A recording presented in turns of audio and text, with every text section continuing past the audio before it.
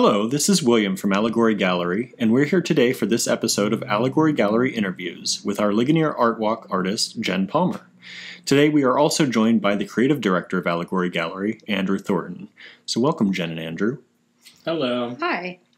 We would like to mention first that Jenn's art can be found on her website at jennpalmer.myportfolio.com. That's JENPALMER.myportfolio.com. You can see her latest artwork there, and she will also be here in Ligonier during the Ligonier Art Walk Fall 2018 event. Her physical show will be up until November 16th, 2018 here at Allegory Gallery, and as a special bonus, we'll be adding additional pieces to her online show on our website that won't be seen in store. So, welcome. Thank you. How's everything going today? Good. Good. So what we'd like to start out with is, why don't you just tell for our audience a little bit more about yourself, where you come from? I am from a small town beyond Ligonier. I grew up there, went to high school there, and now I live in Latrobe. So I'm not very far at all. Okay, yeah. Great. So how do you think that affected you when you were thinking about going to school and becoming a creative professional? Oh my gosh. Okay. So I was starving for art. It was like, it was practically Growing up here, I get that, yeah. Practically non-existent. And I remember I had to like petition the high school to let me take more art classes because I knew since I was like little that I wanted to be an artist. And then I get to high school and I'm like, what do you mean I can't take another art class? And so they had to let me take elective art like every quarter. And I think my mom had to like sign something to make sure that was okay. But yeah, there wasn't much access to anything. Like if I could go to, like an arts and crafts festival locally, like that was amazing to me. And I remember going to, the Westmoreland Twin Lakes. They have that festival every year, and I went to that since I was little, and to Fort Days in Ligonier, and just seeing the craftspeople and people with their paintings and photographs. It was amazing, and I knew that that's what I had to make stuff my whole life, but it wasn't available. I didn't have much exposure, and so it was a big shock getting to art school. Being a good artist at United is like nothing. Sorry, United. It's just you go to a school with people that have parents who are artists who have grown up in a city, who have had exposure to major museums, and they just know so much more. They're so far ahead of you. So it was not really prepared, I guess, growing up in this area to enter. So tell us a little bit about your schooling. I went to Columbus College of Art and Design for about 3.5 years. I did my foundation studies there, and then I was studying fashion design. I loved surface, all the patterns, the line, the color, which is pretty evident now, I think. It's no surprise that I love that stuff. As people will see when they come to see your show. Yeah,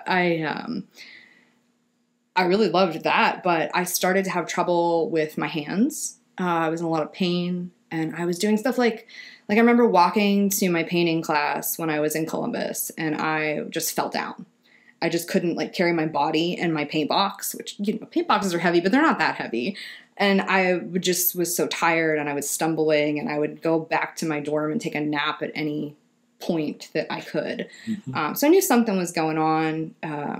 And I would come home over breaks and see all my doctors back home, and nobody could figure out anything that was wrong with me, but clearly I wasn't feeling well. Right. So I got into illustration classes, I think, in my 3rd year. So I was actually majoring in fashion design, doing pattern and making garments, and the illustration part was the part that I had to use my hands for. And it was a very intense program. And I worked so hard, and I remember just crying and crying because I had turned in this project, and I'm always had to get A's on everything. That was expected of me, and I get it. and I'm working really hard, and I put everything I had into it, but my body wouldn't physically do what I needed it to. And so I remember getting a D on that project because I had to turn it in. It was like I couldn't work on it anymore. I couldn't stay awake anymore.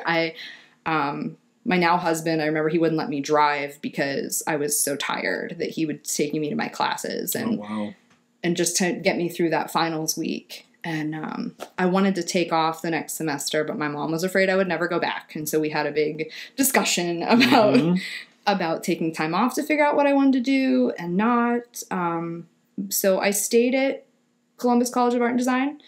I took a semester of just like random classes. I took some stuff in fashion that I liked. I took some art history, and I ended up taking a photography class there, and because I knew that I loved that. And then I also found an art therapy class.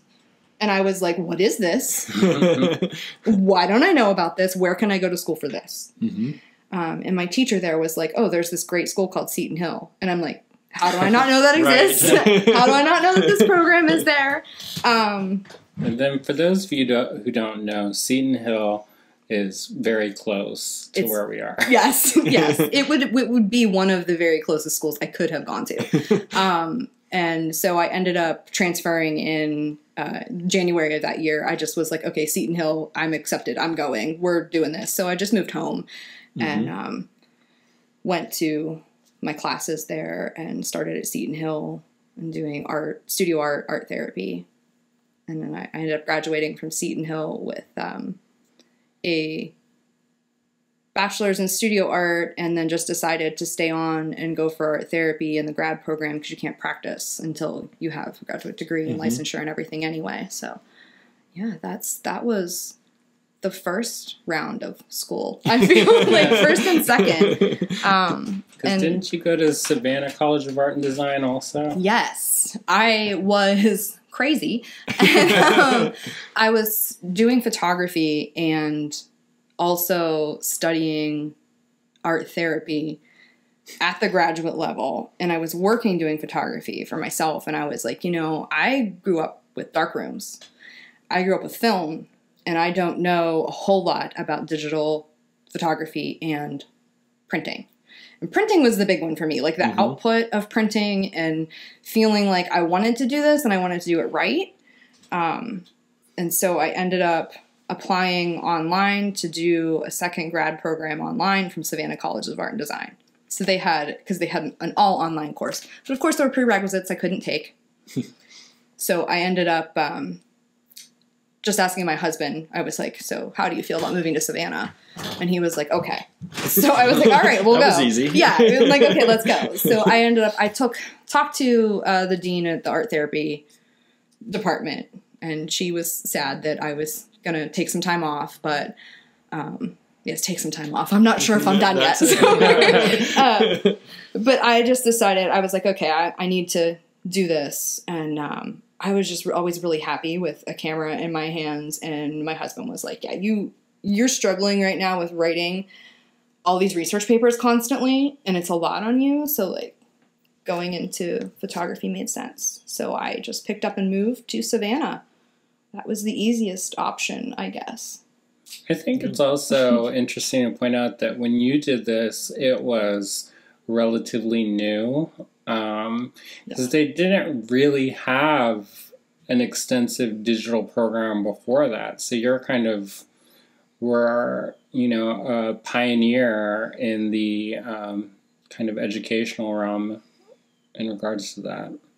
Yeah, it was definitely something that a lot of the people that I was in the classes with, a lot of them were adults who had been doing photography already, but then realized like we need to learn the digital process. Yeah, and so obviously you were doing it in a specialized art school where you had to move to do it, so it wasn't widespread. Right. No, definitely not. I think a lot of people were buying digital cameras. A lot of photographers were shooting with digital cameras. They had become more affordable than previously, but I would say probably for like maybe 4 years or so at that point, that most photographers were like, oh yeah, I got to shoot digital now. Mm-hmm. But to know about it, I don't think that they really understood how everything translates. And then how to print is so different. Well, I think because you are on that cusp, you still frame things the same way. Because I feel like I remember, and I was never a professional photographer, but you never wanted to waste your film. So you would frame things first, and then you would make it right first, and then take the shot, as opposed to taking 100 pictures of the same one and hoping that one of those worked out. Right. Well, our generation was one that got caught in between. We've seen the analog, and we've been moved into the digital. So I think, did that influence you? Yes, and I was thinking about this too whenever we were talking about the exposure to art in this area. We didn't have the internet. No. So that would have changed things tremendously. Yeah. Like, I remember my mom took a trip to New York, and she came back and was telling me about things, and I had to imagine them because there was no internet. No. And so the information now that is accessible to learn this stuff wasn't all there whenever I was in school either. So it wasn't like you could just learn digital photography from the internet. You had to hope it was in the encyclopedia that was already 10 years old sitting on your shelf. Yes, there was no access to that. And I think that I still enjoy shooting film. And it's something in grad school, when my camera was stolen, my apartment was broken into finals week, and my camera was stolen. My laptop was stolen. In Savannah? Back everything up twice, people. Like, this is the law of digital photography, is back it up twice, because I had a copy. It wasn't my most recent, like the stuff I had just done that day, but I had everything else backed up. And so I was heartbroken, picked up my Holga, my little film camera, and I'm like, I'm gonna go to the beach, and I just went and shot pictures of sticks and water, and that's what I go back to, every time. I don't get the same feeling from taking pictures digitally. I don't think is just driving around and randomly just finding beautiful things to take pictures of with a film camera. I think it translates in your digital work, though. I mean, you have a wonderful way of adding texture and a quality of light that isn't always apparent in digital photography. So I think you do well to add that, from your experience. But speaking of funny things with the internet, that's actually how we met. Yes, it is. That's I tell this story a lot. People are like strangers on the internet, and I'm like, I love Twitter. Do you know why? I love Twitter because how long were you here before I messaged you? Maybe about a year. Twitter was new, though. It was still early. I didn't really use it very much. Facebook even was still not a thing then as much. I mean, that was still with the schools and do we know what year this was?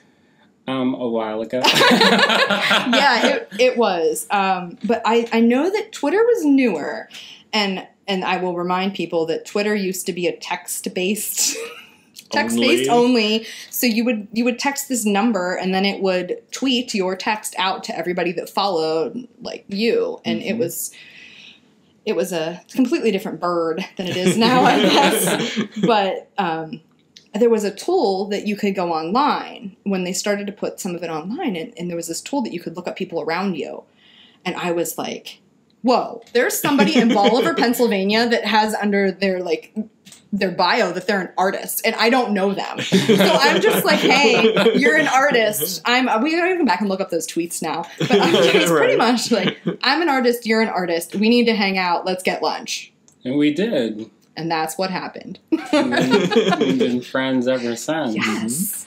So Twitter is a wonderful, wonderful thing for that. The internet can bring people together, and I'm grateful for that living in this region. Create a community.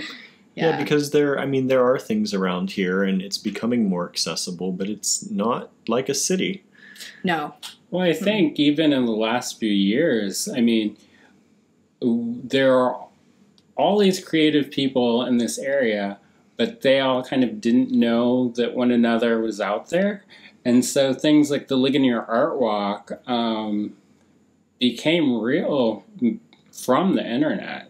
I mean, the physical stores were all here to begin with, but it wasn't until we started reaching outside of our communities to engage other people who were interested in creative processes that this actually became a thing. Well, and many artists are introverts, but we're online. So you can reach out and find those local artists that you couldn't before.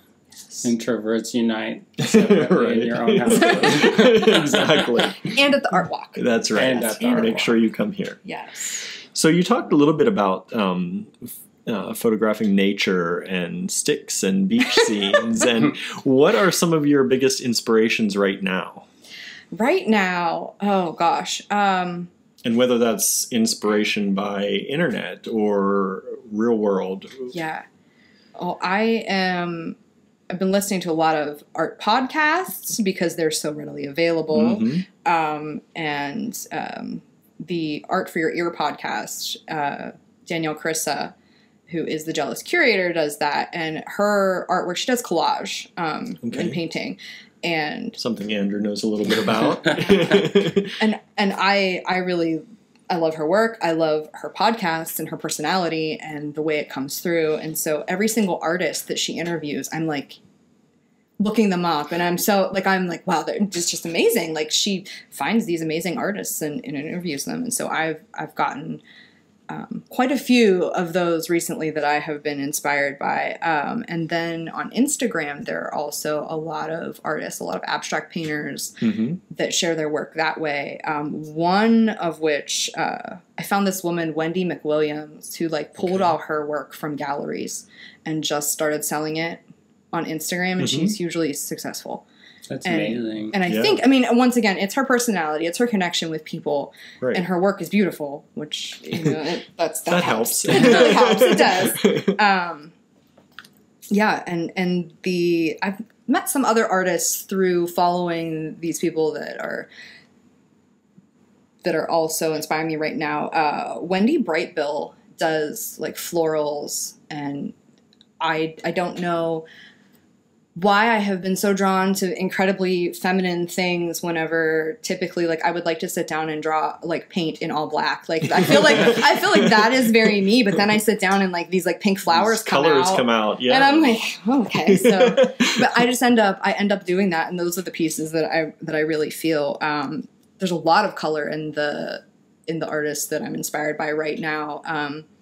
Liz Tran does these they're look like paper lanterns, and they are splotches of color everywhere. And sometimes they're pieces of color outside or in a building, or a huge installation of hundreds of them hanging. Okay. And she was doing some protest pieces too, because I'm always, if an artist has political motivations there that are moving them towards equality, and to make pieces about it, I'm always struck in my heart by those pieces, regardless of how they look. So. And listeners, we will try to link all of these bios on our website under the podcast section for you, so you can take a look as well. Yeah. Yeah. That excites me. I would love if other people would follow these people too. Liz Tran did a piece. It was just the words no. And it was very powerful, and she just keeps just no, that's a response. And I'm scrolling through Instagram and seeing everything that's going on in the world currently, and just seeing this I love how these Twitter and Instagram, it is so current. It's right now. It's what's happening. It's not, you're not waiting a week for the news. You're not even waiting a day for the news. It's a zeitgeist. Yeah. I think I'm so moved by these artists too, because it is right now, and I do get to see their work right now. And going back to growing up and not having any access, that instant access to artists who are creating work in response to what's happening immediately. Right. We read books about things that were published years and years ago. We didn't have that. Yeah. So you're now able to be up to the moment and not up to the last 10 years. You're up to the last second now. Well, feminist there's also- art? Yeah, that's not even written about. Right. Yeah, that's not. It's surprising how feminist art is such a now thing, but it's been around for a long time. But it's now like with the Brooklyn Museum having their own wing with the Judy Chicago plates and. But also small towns are involved in that now because you can see it. It's there. You have access to it. Whereas before the movements were contained more to larger cities and where they could exert the most influence. That makes sense from the standpoint of what they are too. I know I learned a lot about that. Like it was never something that I had heard much of until I got to Seton Hill, which was right up until I went, it was an all women's college. So it was newly co-ed. There were like 4 guys when I started and they were all artists.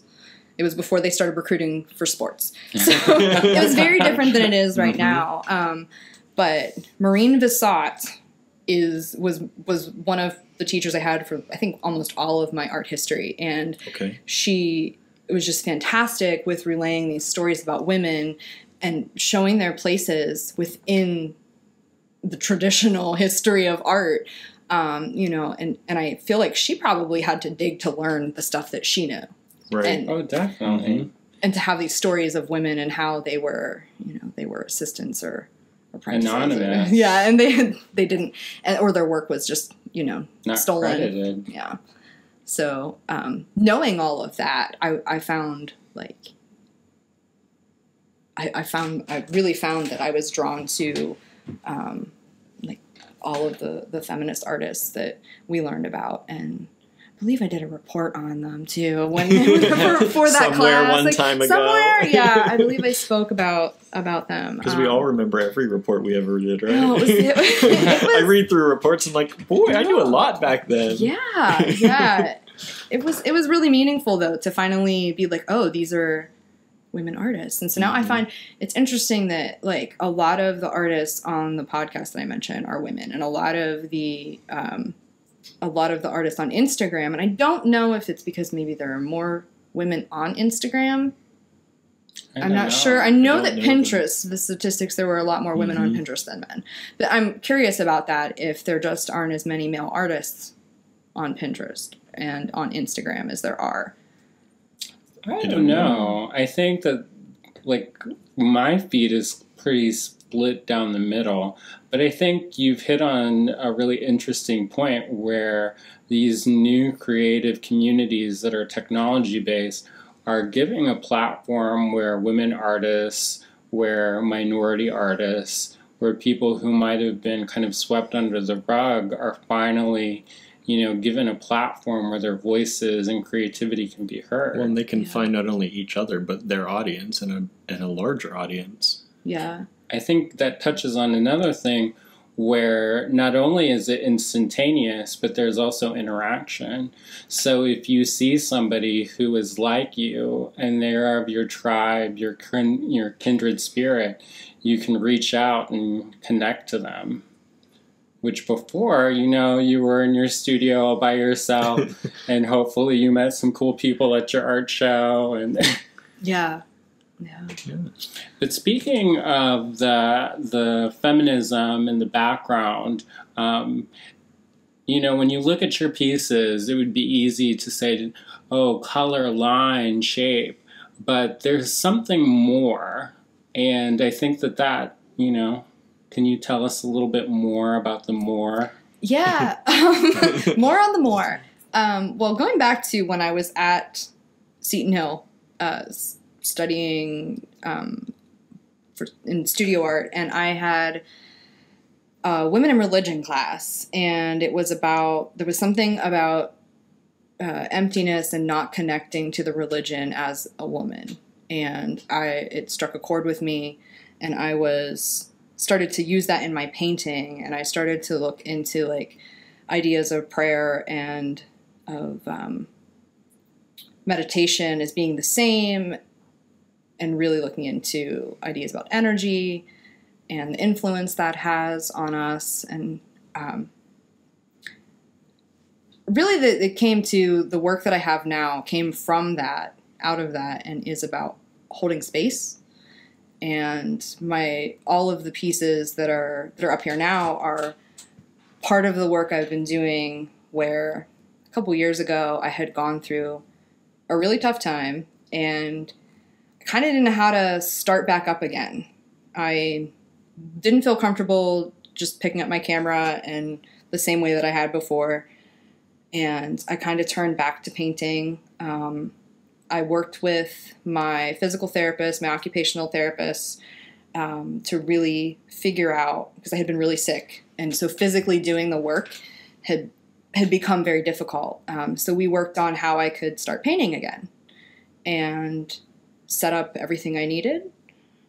And I started holding that space for myself. I thought, okay, here's what I'm going to do. This is going to be my goal. I'm going to start really simple. I'm going to put paint on paper. Like, that was literally it. That was all I expected of myself. And I started to do that every day. I would just have everything already set up, walk into the room and make, I was working through a lot too. So as it all started to come out, it started to make more sense. And I was like, okay, these are actual, like, the shapes that I'm making and the colors I'm using, they're reflective of not just everything I'm feeling, but they're holding space in and of themselves. There's like this shape that's like a crescent moon, or, it's very womb-like, it's very bowl-like, and it's, and then the hollows are another thing that I've always done. Those are also about space and holding space and being open and allowing things to come in and to go. Well, it's interesting that you say allowing, because it sounds like you've given yourself permission, and it's a powerful, a gift to yourself to recognize that there's more, and you're willing to open yourself up to more. Because like you were saying, there's these archetypes that you're starting to see filter through your work, and you're working with these, iconic symbols, and I want to say it's more than subconscious, because you're aware of these things, which is a really amazing gift to be able to use those tools to tell your story. It's funny because you would think that I would be aware of them. But like, I was just sitting down to paint and really going at it with the same mentality of trying to meditate. And, everybody is like, oh, meditation is hard. You try to not think anything, but that's not really what it is. It's more just accepting what's happening and what comes and goes. Letting it flow through. Yes. Yeah. Yes, exactly. And so what I was trying to do is I was painting, and things would come, especially if something just happened within, like, either in my own life or outwardly in our country, something, and I would be very upset about and have all these feelings about, and they would come out, and, whether it was color or the texture of the paint, the way it's going down. But it took me like 6 months of painting the same shape till I really sat down and put the pieces together and was looking at them, and I was like, okay, I've done 40 paintings and I didn't think I did that many, and wow, this shape has shown up a lot. And then I'm like Googling. Clearly I love technology, in case you didn't get this. Yeah. I'm Googling, like, what are these shapes, like looking at the backgrounds of that and looking up in my book. The symbolism. Yeah. All of the meanings of what I've been painting and not realizing I was painting. Well, it's funny that even though your paintings are very different from Frida Kahlo, there's kind of a similarity where you'd mentioned you have gone through some illnesses and some different challenges, but using that as kind of a prompt to paint and explore this other part of your reality, which is, very influenced by your politics and your ideas about feminism and I joke, I call her Saint Frida, but Saint Frida. And I made with the Frida beads. Do you still have them here? Oh, yes. Yeah, so I love the Frida beads, and I've made multiple necklaces of them. I used a lot of purple, and I donated one to the Frida Center for Fibromyalgia, which there's a doctor on the West Coast who runs this amazing clinic. It's a center she's a doctor with fibromyalgia, so I feel like she gets it more than anybody ever could. And she's sort of like adopted Frida, and then so there was a whole like themed artwork thing, and there were Frida necklaces. Great. She actually made some Frida necklaces too. Nice. So we gotta get her hooked up with those beads. I know. But, yeah. So I think that there are a lot of people that identify with Frida Kahlo for those reasons, and she is my, if I have a saint, that's her. That's her. Well, she's somebody who did it before the internet, who held her own space and created her own legacy, despite being, in turbulent relationships or oftentimes in the shadow of her husband, who was, put above her in so many regards, whether it was commissions, pay, or whatever. So I think she's kind of like, the anthem bearer of today's Instagram and Pinterest artists who, may not have had that before. Yeah. Yeah. You can show up to your own opening and driven by an ambulance? I don't know anybody that does that these days, so... That's impressive. Yeah. Hopefully I never have to. Right. But knock on wood, right? Yeah. Well, I was looking at your art that we have on the wall, and as a layperson, somebody who's not necessarily has a background in art or not in the artistic field, I see dark and I see light. And was there a progression? Is this still a mix in your life? Yeah. In how these came out? Yeah, I think that they may not, like if you think about that, and you might try to assume what mood I was in or what I was feeling whenever I was painting dark or light, but that's not really true. I guess I shouldn't say dark and light, almost dark in color. I mean, there is... was there a movement? Were they mixed?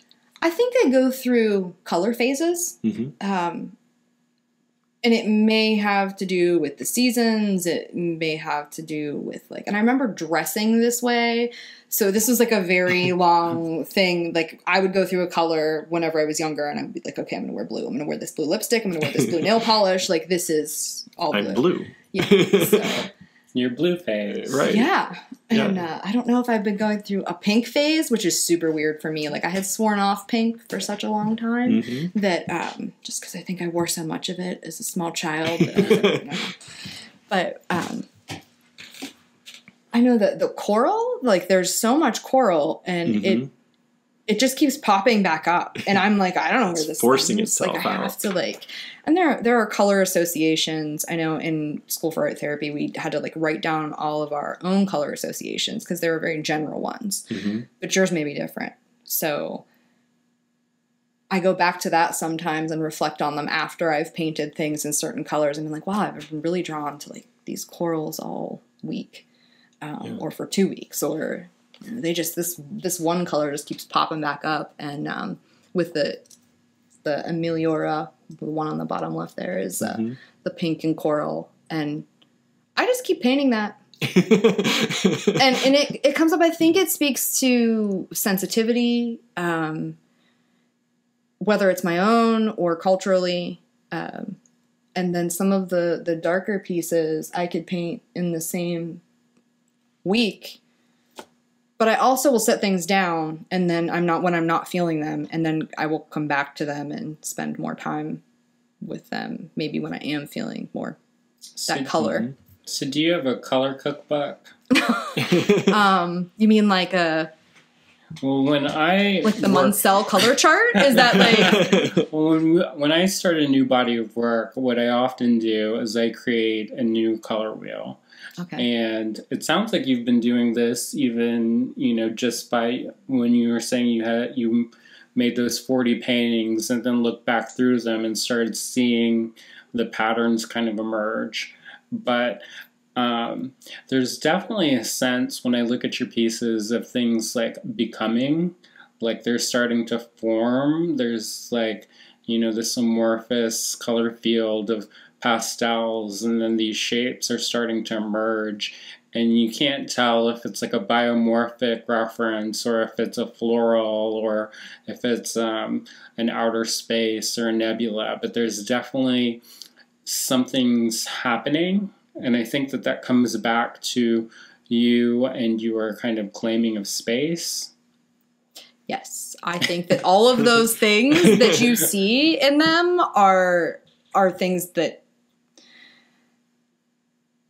like the space, whether it's outer space or whether it's inner space, and I look at the connections between those and kind of see them all exactly the same. Mm-hmm. So if you see them both in the same thing, then that's probably good because they reference both of those things. A lot of them do reference growth, and I think that's why they've become more botanical, but also I'm always drawn to photographing plants, and it's really, that's kind of how I started photographing too, was just photographing plants. And so I think that comes back out through the ones that look more like flowers. And oftentimes though, you see the shape is the same for whether they are becoming flowers or whether they're becoming outer space or whether they're becoming a hole that's like a hole in a tree. It's still that same shape, taking many different forms.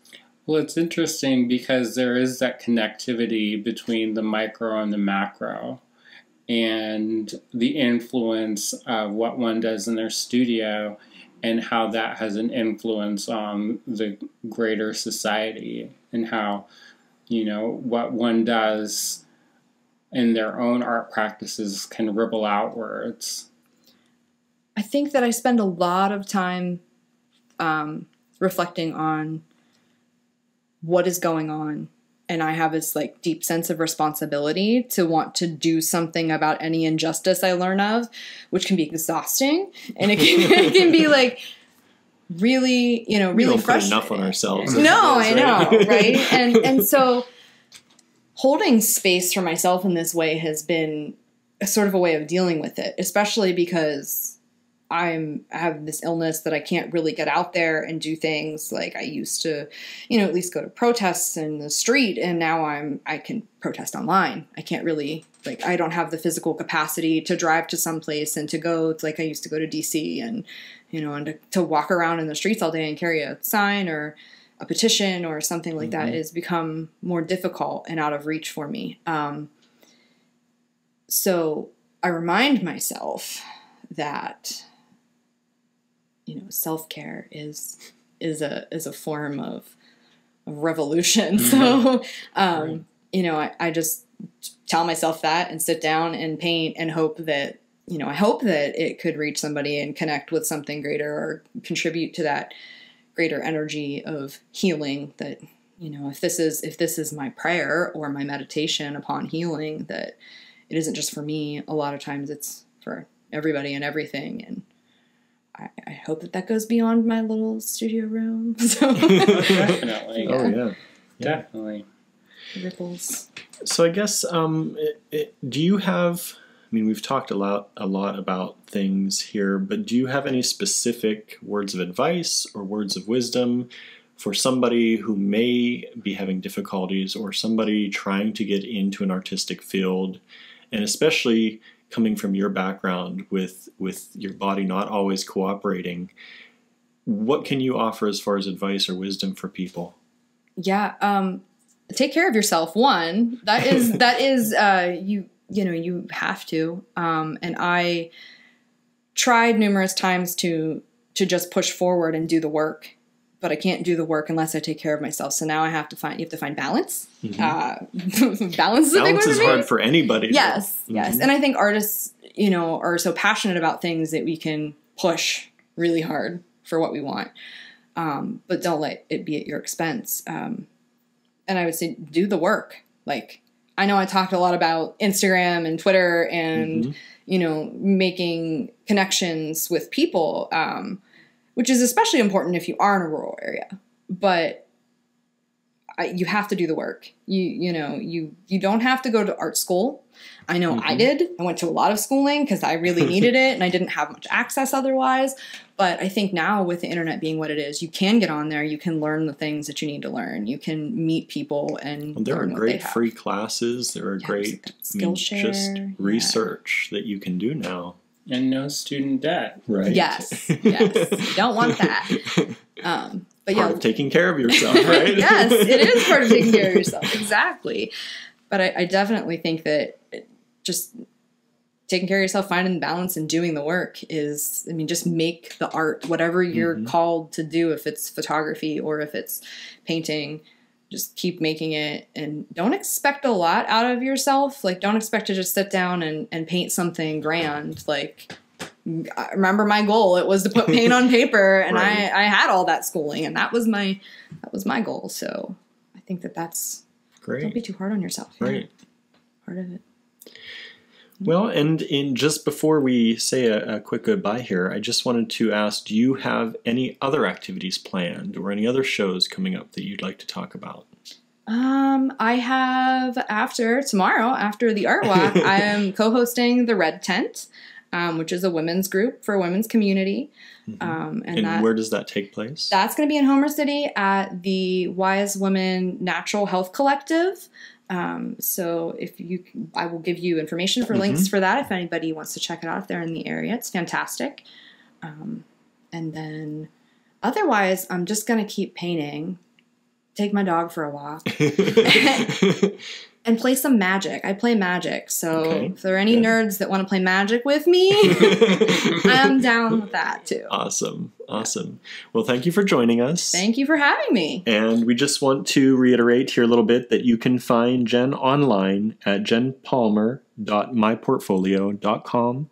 She will also be on our website after the art walk debuts. We will put her artwork up along with some bonus artwork that we will have there for sale online on our website, www.allegorygallery.com.